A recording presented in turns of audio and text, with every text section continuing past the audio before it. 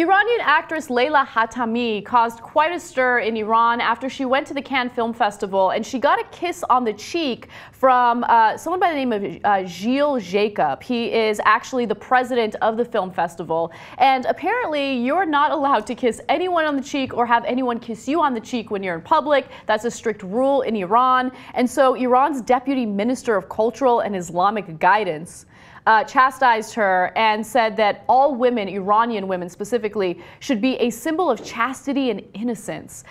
So who knows what's going to happen when she arrives in Iran, when she goes back to Iran. People are thinking that since she's so famous, they're probably going to let it pass. But it's a little crazy that all she did was receive a kiss on the cheek and people are freaking out over it.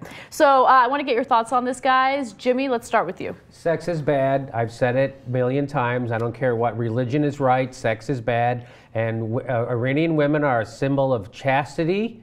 And the other Iranians show up by magic. That's there's no fucking happening in Iran. Brett? When in Rome, just get your face kissed by a French guy. The best part about this is, like, you see the shot of the woman being kissed, and they get all pissed off. But if you pan left and right in Cannes, everyone's naked.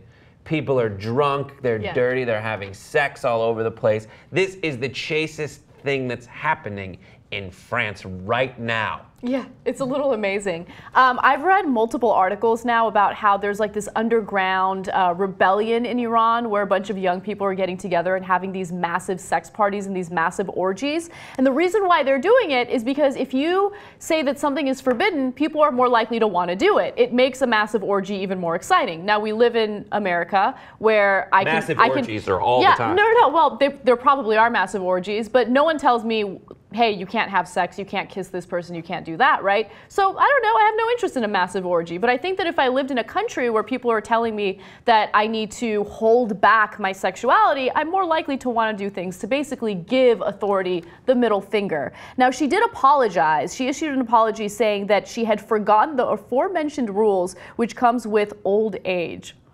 So, question for this story is, have you ever had to apologize for something when you know you weren't really wrong for what you did? Brett? Yes, all the time. I'm in a relationship. It happens. You apologize, you get mad, and then you have your moment where you go in the other room and you're like, haha, I'm winning this. And then you come back and you realize, oh God, this is so much easier if I just apologize, and so you do it for everything. Sounds healthy. All right, Jimmy. Yeah, when I was younger, I had... it was not my baby. It was not my baby. And turns out it wasn't my baby. So there you go. There you go. All right. Okay, we're getting real. Things are getting real on the show.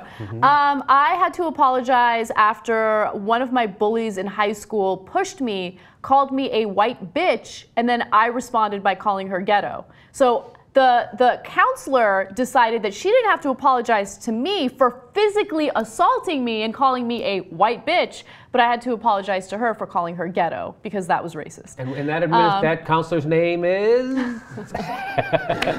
So I had to write an apology to her, and I had to hand it to her, and I remember handing it to her. Yes. That's the worst. And she was my bully. Like, she bullied me all throughout high school, and I never bullied her. Like, I had no... So I had to go up to her. I had to go up to her with the note. It's all folded. It's all nice, right? And I give it to her. Here, you give it to me. And she was like, in front of the entire class. Oh my God! Now she's acting like a white bitch.